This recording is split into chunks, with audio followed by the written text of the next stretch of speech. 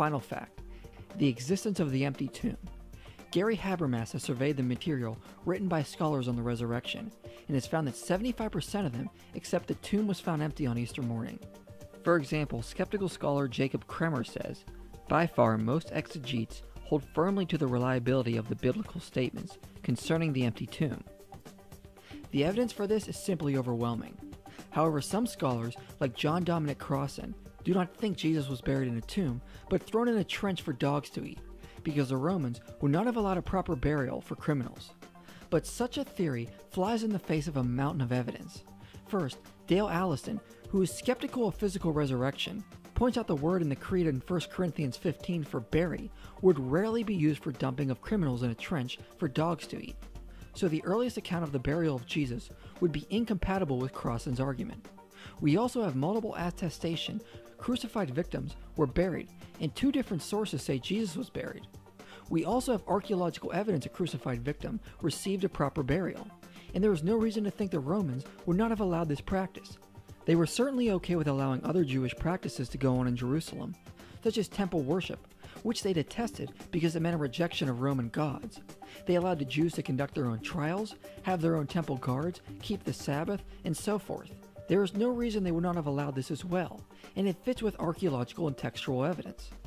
Jesus' burial not only has multiple attestation, but it meets the criteria of embarrassment, since they say he was buried in the tomb of a Sanhedrin member, which would have been dishonoring for his followers.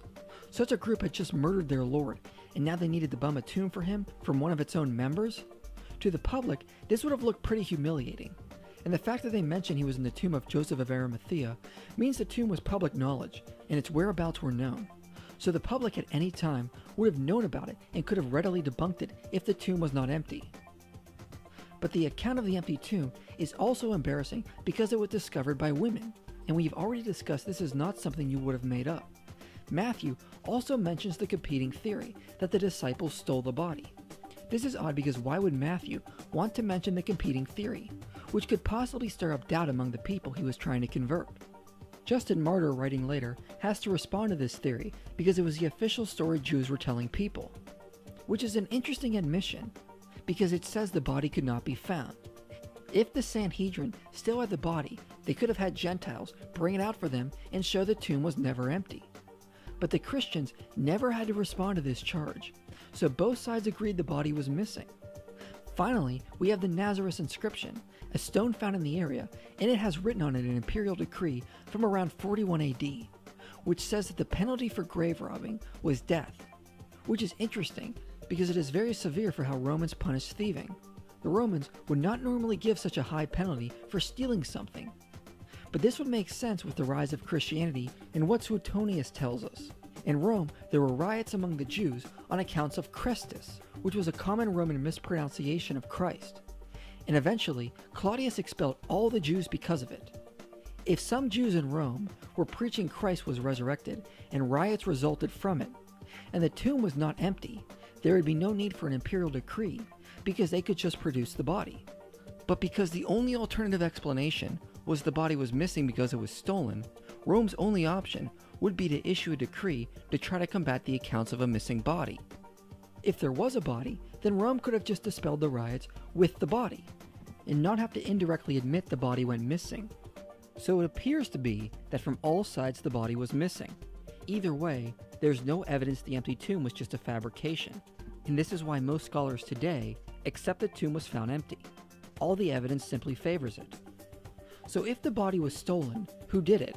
Would Rome? Of course not, because they would not have cared. How about the Jewish leaders? Why would they? They wanted Jesus crucified, shamed, buried, and forgotten. The last thing they wanted was suspicion of him coming back to life. Of course, the Sanhedrin claimed it was the disciples, but that is unlikely. Their rabbi had just been crucified, and their movement was dispersed and shamed. They were in fear the Jewish authorities would come after them as well. There is no reason to think they would have been in the position to steal a body and create a mass hoax.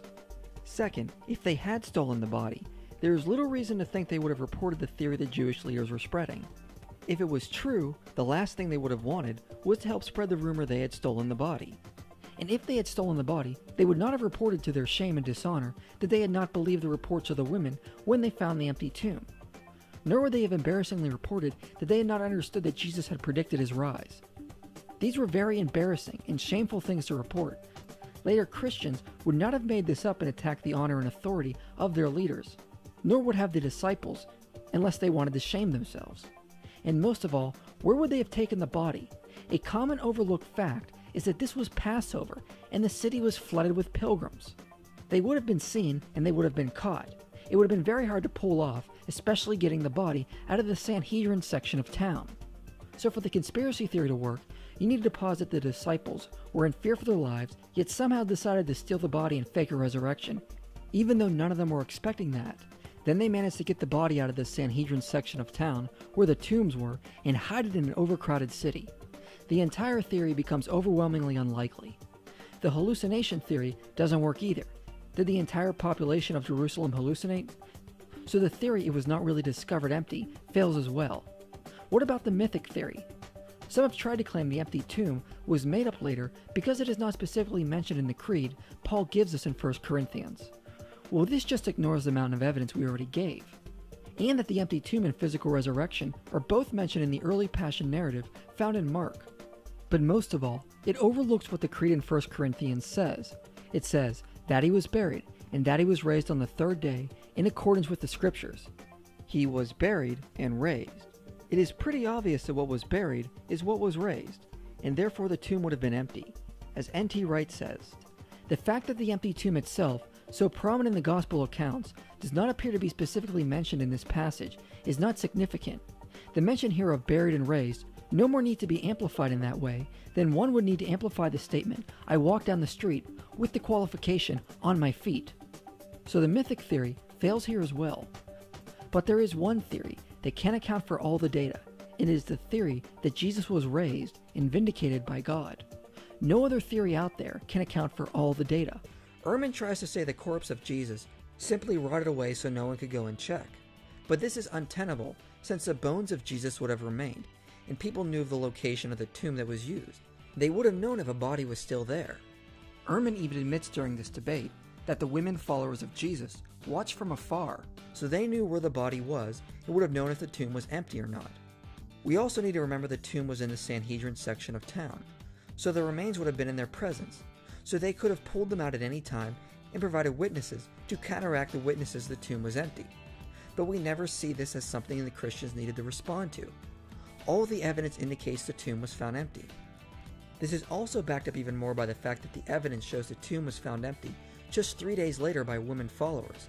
The majority of scholars accept this because it meets the criteria of embarrassment, being that it was first discovered by women. No early Jew would make this up in such a male-centered culture. Because of this, most scholars accept this piece of data as authentic, and the tomb was found empty just 3 days later. Ehrman has, in other debates, said he thinks this could be just a mythic invention, and not rule out that it could have been invented. But this is ad hoc and hardly a response. As we have already discussed, the mythic theory cannot explain this. So Ehrman cannot explain the empty tomb as a later invention or decomposition. First being that the empty tomb is a later myth that was added on. There is so much evidence for the tomb being empty, it is hard to dismiss, and we've already beat this enough.